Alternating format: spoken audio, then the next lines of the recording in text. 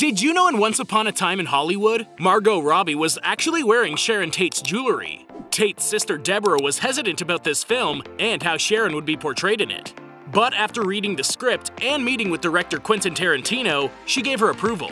She also gave them a visit on set and even lent them some of Sharon's jewelry for Robbie to wear. While Robbie said it was sometimes sad to closely be connected to Sharon in that way, as the tragedy would hit her, overall it was a joyous experience to get to have that connection with her.